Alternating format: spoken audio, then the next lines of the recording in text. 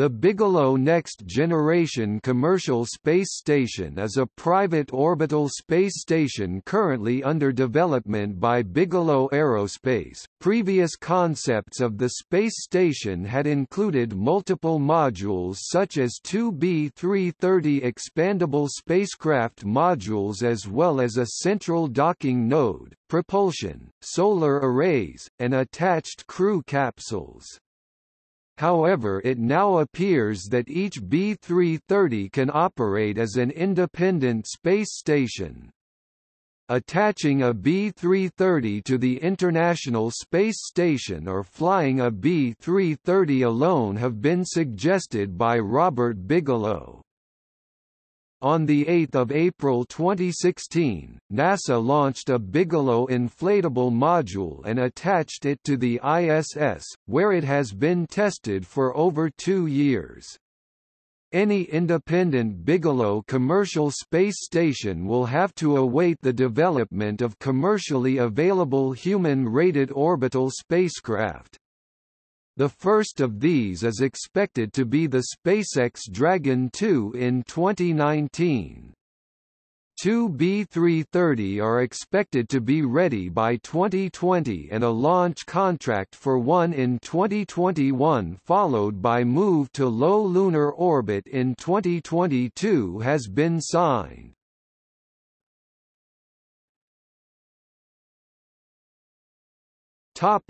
History.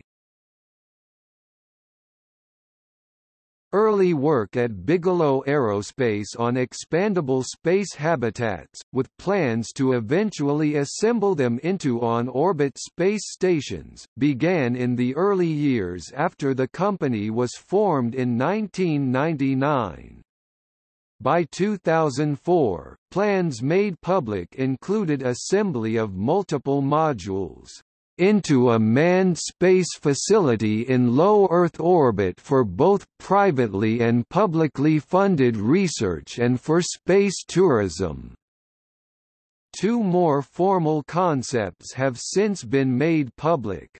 By 2005, Bigelow Space Station plans had been further conceptualized into Commercial Space Station Skywalker, or CSS Skywalker.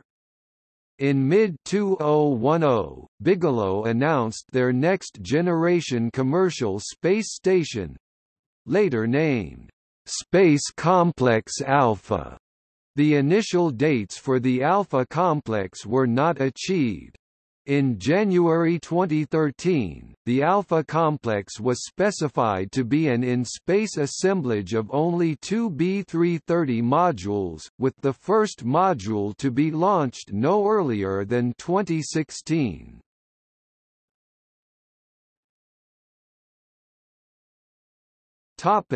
CSS Skywalker. The CSS Skywalker, Commercial Space Station Skywalker, was a 2005 concept for the first space hotel by Bigelow Aerospace. The Skywalker was designed to be composed of multiple Nautilus B-330 habitat modules, which would be inflated and connected upon reaching orbit. An MDPM multi-directional propulsion module would allow the Skywalker to be moved into interplanetary or lunar trajectories. In short, CSS Skywalker was an effort to build the planet's first orbiting space hotel, with a projected room rate of USD $1 million per night, and a hoped-for launch date for the first Nautilus module of 2010.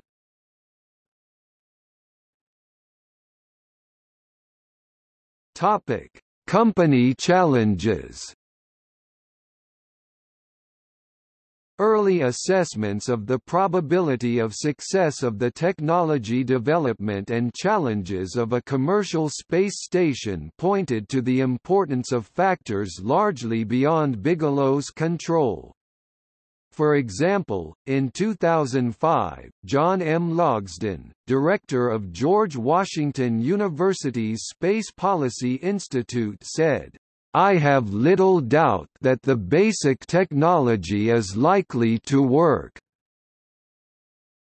The issue is whether there's a transportation system that can get people or things, or both, up there." In practice, orbital launch plans were significantly delayed. First, after the Space Shuttle Columbia disaster in 2003, Bigelow had to compete with NASA for rides on the Russian Soyuz three-person rocket. A distinctly untenable position. In mid-2009, Bigelow announced they were continuing to develop a variety of space habitat architectures.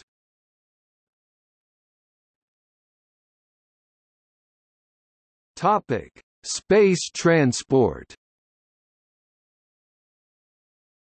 In 2008, Bigelow initially began talks with Lockheed Martin to potentially contract launch services on its Atlas V401 vehicle for both crew and cargo launches. By mid-2010, Bigelow was actively pursuing launch options for its space station modules and crew capsules from two launch systems, the Boeing CST-100 capsule on a ULA Atlas V launcher and also the SpaceX Dragon Falcon 9 capsule launcher combination.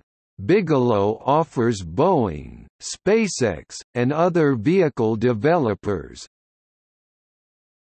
the promise of a sustained, large market for space transportation services. With the initial Space Complex Alpha, Bigelow would need 6 flights a year. With the launch of a second, larger station, that number would grow to 24, or 2 a month. After 2010, no further concrete plans have been announced for transport with Atlas V launch vehicles. In May 2012, almost simultaneously with the successful mission of SpaceX's Dragon capsule, launched by SpaceX's Falcon 9 vehicle, to the International Space Station, Bigelow and SpaceX jointly announced that they were teaming to offer private crewed missions to space, promoting the Bigelow Space Station and SpaceX Transport Systems. In 2014, plans called for transport of humans and resupply cargo to the station to be via a SpaceX Dragon V2, with a round-trip seat priced at $26.5 million. Lease of the on-orbit stations was priced at $25 million to rent one-third of a B330 module for 60 days. The B330 modules and any of several tugs were planned for launch aboard a Falcon Heavy launch vehicle.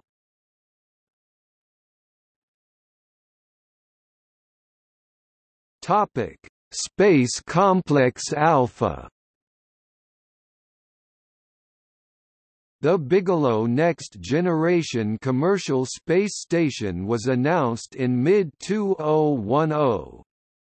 The initial configuration for the 2014-2015 space assembly was 2 Sundancer modules and 1 B330 module, named Space Complex Alpha. After October 2010, Bigelow began to publicly refer to the initial configuration, 2 Sundancer modules and 1 B330 module, of the first Bigelow station as Space Complex Alpha in October 2010. If the entire station is leased out, it could mean up to 25 launches per year for crew and cargo. In early 2013, Bigelow Aerospace started referring to Alpha as consisting of two B330 modules instead of two Sundancer and one B330. In October 2010, Bigelow announced that it has agreements with 6 sovereign nations to utilize the on-orbit facilities of the Commercial Space Station: United Kingdom, Netherlands, Australia, Singapore, Japan and Sweden. A 7th country signed on in February 2011, the United Arab Emirate of Dubai. In August 2015, Michael Gold stated that the timetable for the first B330 deployment is uncertain at the moment, since it is tied to the development of private astronaut taxis that can get people to orbit. With this projected to be 2017 or later, Bigelow expects to be ready when they are. In April 2016, the two B330s attached together was also questioned by suggesting that the first B330 might ideally be attached to the International Space Station, or that each B330 could operate on its own. The first liftoff was targeted for 2020.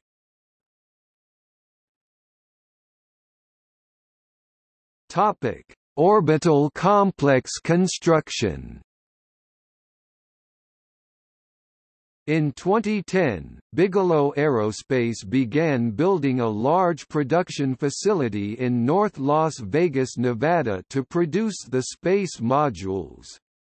The 16,800 square meters (181,000 square feet) facility will include 3 production lines for 3 distinct spacecraft, doubling the amount of floor space at Bigelow and transitioning the focus from research and development to production.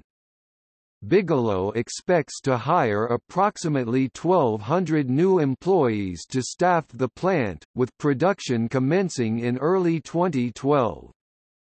Construction would require 3 medium-lift launches and 1 heavy-lift launch. In October 2011, Reuters reported that Bigelow had pared its 115-member workforce to 51. Because of delays developing space taxis needed to fly people to the outposts. As of 2010, on-orbit assembly of the Bigelow Next Generation Commercial Space Station components was projected to begin in 2014. As of July 2010, construction of the orbital complex was projected to occur in 7 principal steps, based on an operations concept that included the on-orbit addition of 2 Sundancer modules and 1 B330 module. Unit 1, Sundancer 1 module, with a pressurized volume of 180 cubic meters (m3), unoccupied. Unit 2, Commercial Crew Capsule arrives with Bigelow Aerospace astronauts to set up Sundancer 1 and carry additional supplies. Unit 3, Supplemental Power Bus and Docking Node. Unit 4, Sundancer 2. Unit 5, Second Commercial Crew Capsule brings additional crew and supplies, and provides a redundant method for crew return to Earth. Unit 6, B330, Larger Volume Module 330 cubic meters. Unit 7, Third Commercial Crew Capsule brings additional supplies and provides a double redundant, robust solution for astronaut re-entry.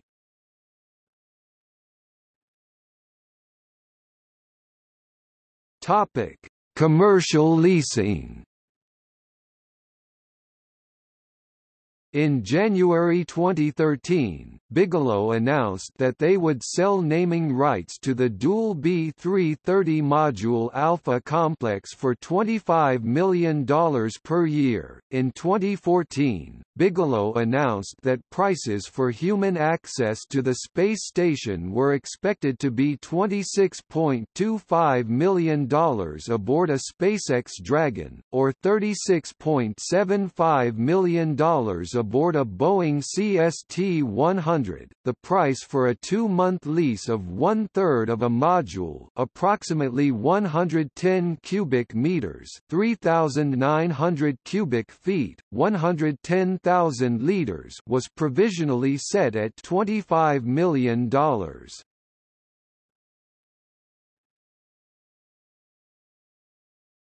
Topic: Technical.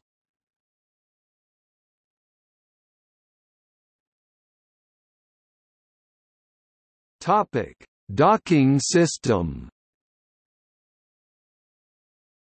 As of 2007, Bigelow was planning to equip its expandable space modules with both a Soyuz-style docking system on one end and a NASA standard low-impact docking system on the other. The available docking port options for the next-generation commercial space station have not yet been released.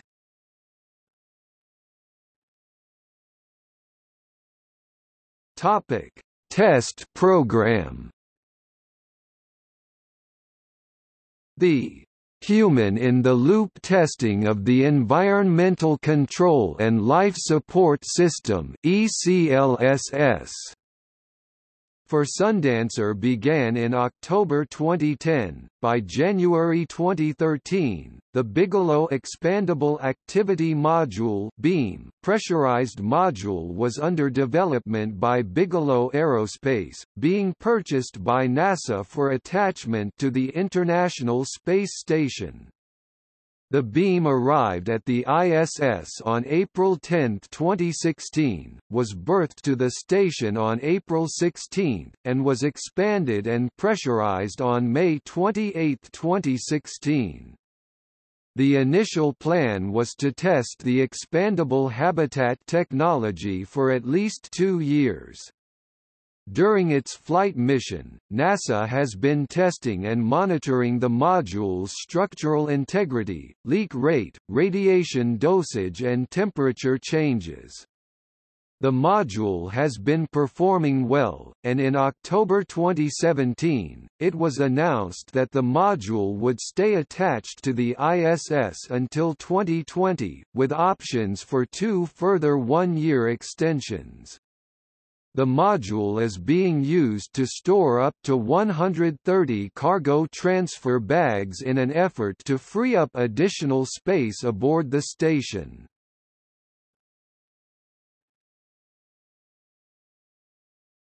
Topic: Launch planning.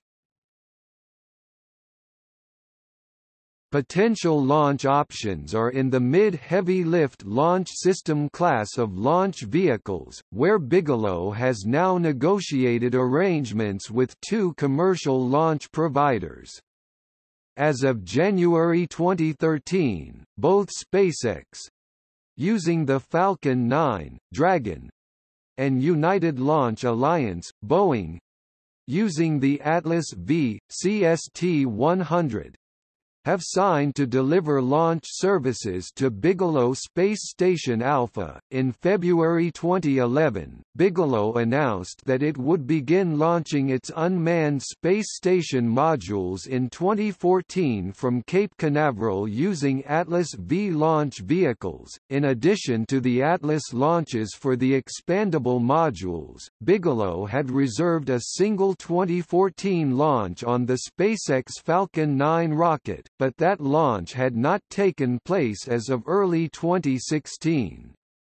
As of August 2011, press reports indicate that Bigelow will launch at least some of their crews to the station on the human-rated Atlas V utilizing the Boeing CST-100 7-person space capsule. In April 2016, Bigelow signed an agreement with United Launch Alliance to launch the first B-330 module in 2020 using an Atlas V rocket. In October 2017, Bigelow Aerospace Aerospace and United Launch Alliance (ULA) announced they are working together to launch a B-330 expandable module on ULA's Vulcan launch vehicle. The launch would place a B-330 module in Earth orbit, and after outfitting it would be boosted to low lunar orbit by 2 further Vulcan ACES launches by the end of 2022 to serve as a lunar depot. As this announcement stated that only a Vulcan had the performance and fairing capacity needed to launch a B-330, it appears that any Atlas V launches would be for crew rather than B-330 modules. The timeline may be aspirational, as ULA have indicated that the Vulcan will transition to using the ACES upper stage around 2024.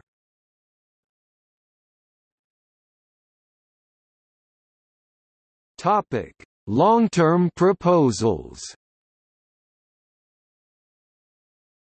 In late 2010, Bigelow indicated that the company would like to construct 10 or more space stations and that there is a substantial commercial market to support such growth.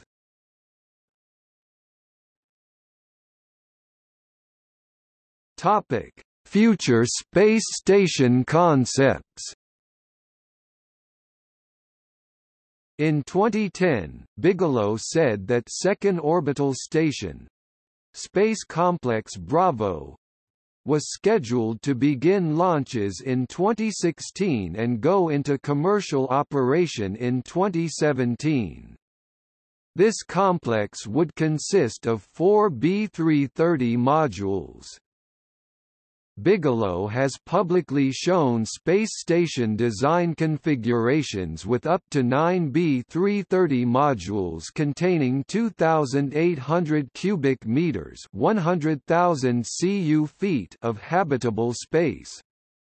The conceptual configurations are listed below.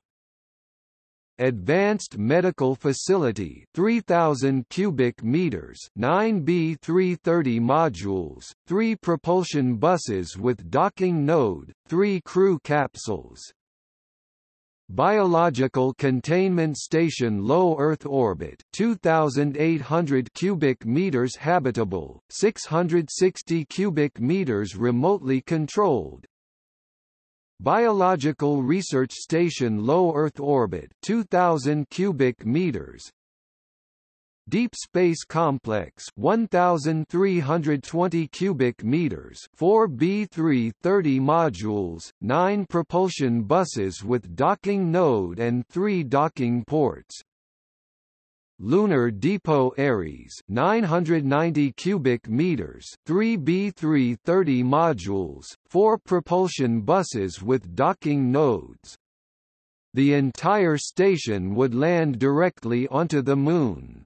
It is intended to hold 12 astronauts but is capable of holding 18.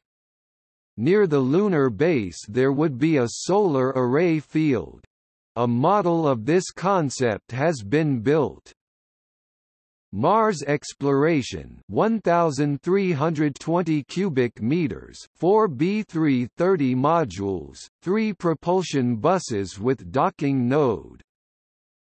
Resupply Depot Hercules 8,300 cubic meters announced October 2010 6 B-330 modules, 3 BA-2100 modules, 9 propulsion buses with docking node and 3 crew capsules.